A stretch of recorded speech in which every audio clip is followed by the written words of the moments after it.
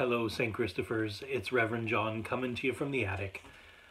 Just want to say good morning to you all and remind you that you are missed. It has been well over a month now since we've gathered together, and I miss you. It's National Volunteer Week, and you may remember last year that the staff at St. Christopher's went out of its way to throw a gala last year, really an opportunity to say thanks to all the people who give of their time and their talents and their treasures. And it was quite a party. I mean, we're good at that, right? As Anglicans, we love our food and we love gathering together. So it's rather sad that we're not able to do that again this year. I was looking forward to having some celebration with you.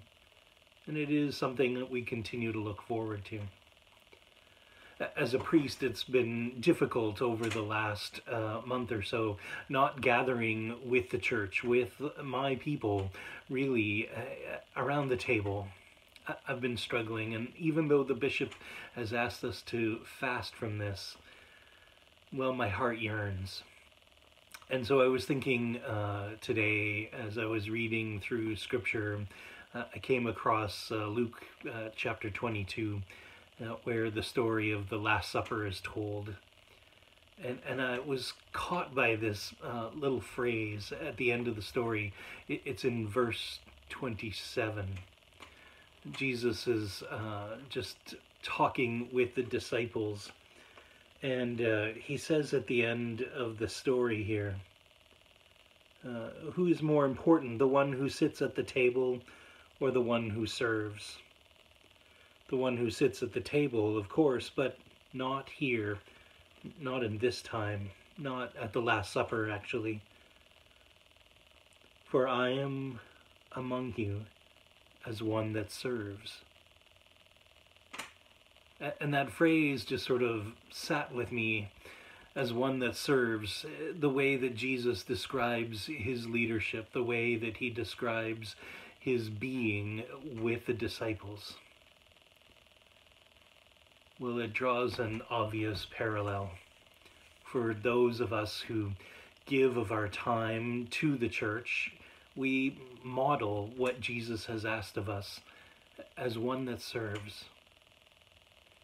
And so we want to say thank you as the church, as staff, as the corporation, as the community gathered, to say thank you for all that you do to make the ministries of the church and our open doors work. It is the thing that makes us different than a lot of other places. We attempt to live into the words that Jesus wants us to live by, as one that serves. So as you go about your week, I want you to call to mind all the ways that you continue to serve, whether that's volunteering through other organizations or through the body of Christ. Because I want to say thank you from the very bottom of my heart for all that you do and all that you have and all that you offer. May God bless you this day. In the name of the Father, the Son, and the Holy Spirit, may God be with you this day and forevermore. Amen.